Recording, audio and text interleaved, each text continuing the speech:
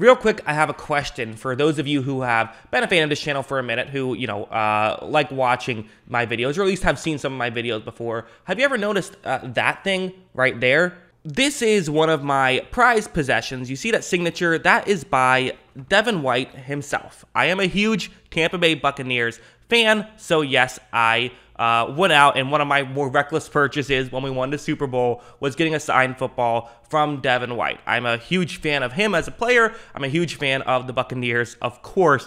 I think that we don't win that Super Bowl without some of the splash plays he made in that Super Bowl run, in my opinion. You could have even argued he should have been the Super Bowl MVP, although I thought Brady was probably more deserving. So this is not a Devin White hater video by any means. One second, gotta put the football back. Okay, things are back to normal. But this is not a Devin White hater video by any means. I like a lot of what Devin White can do, but I'm also not someone who's going to ignore reality. And the reality is Devin White has not performed as well as I would have hoped he would have. I thought he was starting to turn a corner towards the end of last season and was finally kind of going to become that complete player and live up to his potential, and he's taken 2 steps backwards, in my opinion. It's not to say that there's not things that he does well, but there's a lot he does poorly. And if you don't believe me, Pro Football Focus absolutely hates his game. You see this right there with a number all the way over to the left, 88. He is the 88th ranked linebacker in football, according to them. White only passed a few guys there, so he's nearly at the bottom with a total grade of 35.1. That is abysmal. Going over to a more box score style stat here, just receiving yards given up for a linebacker. He has given up the 7th most yards. That's what the 7 is to the left. 643 yards. That's a lot of yards for a linebacker to give up, because obviously if the pass goes too far deep, it's probably someone else who's going to be, getting credit for giving up those yards. Now, granted, part of this is the Buccaneers did actually just give up a little bit on the higher side of passing yards in general, the 11th most. An element of that was they threw the ball a lot last year, so other teams just had more opportunities. Their points per drive was pretty good, but bulk yards are going to be kind of a hindrance, but still not a great stat. And I actually think this is kind of the most notable statistic before we get into the film, because I think this is kind of the best, way I would describe why we've kind of felt like Devin White took a step back last year, whereas the reality is he didn't exactly take a step back last year. It was more so he just didn't take a step forward. Is you see kind of some of these, splash plays, these a little bit fluky but really important stuff. So like forced fumbles is the first category. He had 3 forced fumbles his rookie year. That's what you're looking at, is rookie years at the top. Second year is the second column. Third year, also known as last year, is all the way at the bottom. So his first year, he had 3 forced fumbles, he had 4 fumble recoveries, and he had 2 touchdowns. Those are pretty impressive numbers. His next year, not so much in terms of the forced fumbles or fumble recoveries, but still 9 sacks, which is pretty great.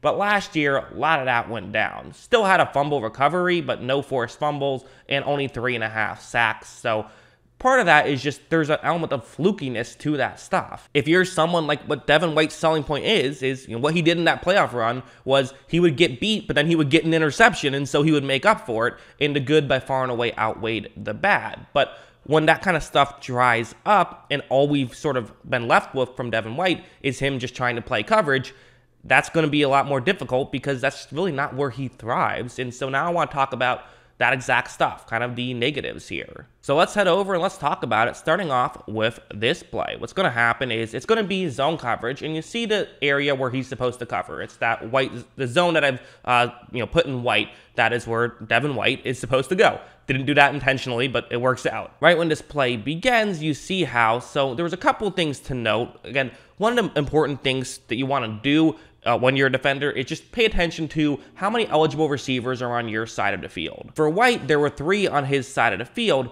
and there's 2 on the other side of the field, meaning that you might have to do a little bit more work on that side of the field just because there's an extra guy there. You just have to pay attention.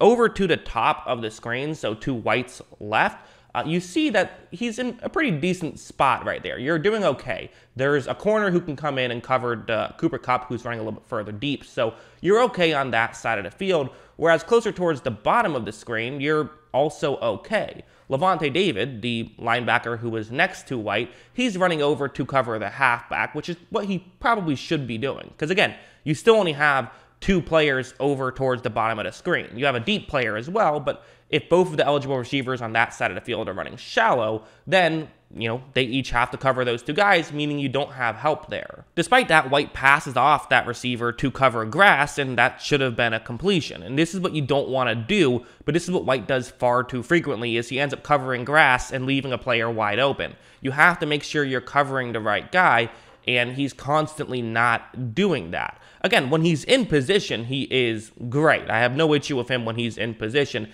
He just gets out of position far too frequently. Like, this play is an example of just like a good play from Devin White, and this kind of goes to show, like, no, he can cover when he knows what he has to do. Like, man coverage, he tends to be pretty good at. You see where he is on the field. This is going to be just a one-on-one matchup on the outside, and watch what he does. As you see, he's going to, do a fine job at being able to cover here. Maybe if it was a perfect throw and a great catch, that's a completion, but probably not even with that. That was good defense by Devin White. So just showing that as an example of, like, when he's in position, he's fine. He just gets out of position far too frequently and needs to do a better job of putting himself in position where then he can show off that incredible skill set. And I want to go over here because there's also just some of these, like, what are you doing Devin White plays? Like, I don't know how to describe them, but I think in my notes, I just put WTF plays because, like, that's exactly what they are for Devin White, is there's just these, like, why are you making this play? This is a great example of, like, I just don't know what he's thinking here. It's going to be man coverage, and you see where he is on the field. You see who he's supposed to cover. It's worth noting this is the cover 2 man, meaning that there's no help over the middle, but there is help deep. So that's the way that this play works, and then you just cover your guy. Right when this play begins, so a different player, Deshaun Jackson, who Carlton Davis is covering, is going to start to run over the middle. White sees this and wants to disrupt Deshaun Jackson. He wants to get him off of his game, which, in theory, I have no real issue with. You just create some contact. Football's all about timing, so just, kind of push him back a little bit. That's totally understandable, and you can, help slow him down because Carlton Davis is an incredible corner, but he's not the fastest corner, and Deshaun Jackson might be the fastest, person ever. So, okay, a bit of an exaggeration, but he's known for his speed. So being able to slow him down totally makes sense. What doesn't make sense is how he's going to go about doing this. Watch him essentially just pick Carlton Davis, where not really slowing down Deshaun Jackson whatsoever, which allows for a big completion. And look at Davis. Look at him, 24. He was angry, and he looked back at Devin White. He was upset at that play, and rightfully so, because now everyone's going to blame Davis for giving up that completion, but that was entirely Devin White's fault by just a silly mistake that should never have happened. And so White just has to clean this stuff up. He's a young player, and I think to some degree it might have actually hurt him getting so much love after that Super Bowl run, because now maybe he didn't fully grow and work on the little stuff that he has said he's going to make a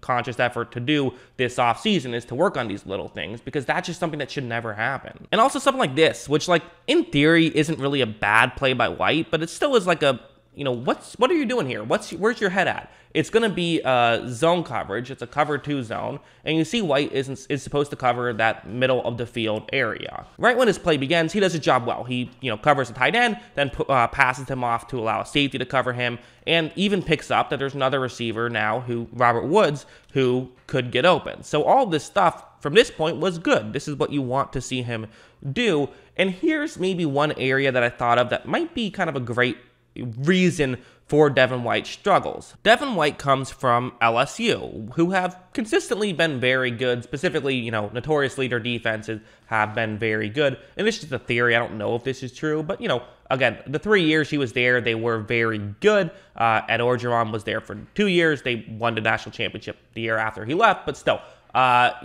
they were a very good team, and part of me feels like he could kind of just do his role, and everyone had sort of more of a just do your role mindset, which you do more in college, especially if you're a good college team. It's often how you win at the college level. But the issue is, on a play like this, White has to do more than his role now. The NFL is just a different animal, and sometimes you have to be a little bit creative, and you have to see, okay, if Robert Woods is running up there, I have to cover him here. White doesn't really do that. He kind of undercuts it a little bit, but if that's a good throw, that is a completion, and just not a great play from White. White should have stayed deep with Robert Woods, he did not do that. And if he did, that's a great play from White. So that's kind of the frustration, right? It's because you see the skill set and you see how things can work when it's at its best. It just sometimes doesn't do that. As for the run defense, which Pro Football Focus has as the worst in football among linebackers, which I do kind of see, like I can see why they would do that, because his batting average wasn't great. And again, that's kind of my thing with White, right? He's a low batting average guy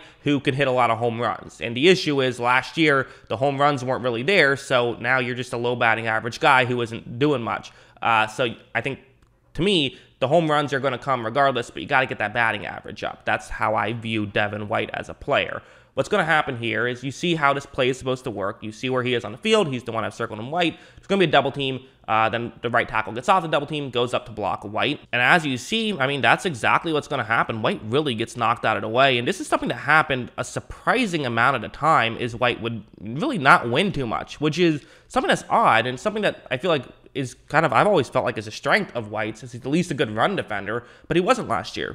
There's no getting around it. If you watch the tape, you notice that he certainly wasn't, and maybe part of that is there wasn't the running lanes for him to shoot up and be able to, make those tackles that there have been last year. I think that that's probably true, because the defensive line did take a step back, but still, it's still true. So that's kind of my thoughts on Devin White as a whole, as a player. Like Devin White, am not willing to give up on him yet by any means, but I don't think he's done a lot great outside of that postseason run, which, listen, if that's all he does well for the Buccaneers, draft pick well spent, right? Like, you'll certainly take a 5th overall draft pick for a guy that helps you win a Super Bowl. So regardless, I'm very happy with what Devin White has brought to this team, not just with that, but also, known for being a leader, which is obviously very cool, all of that good stuff.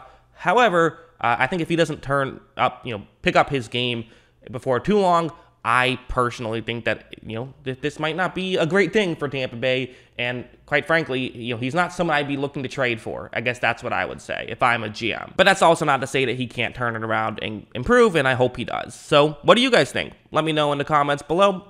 Always love hearing from you. And of course, as always, thanks for watching.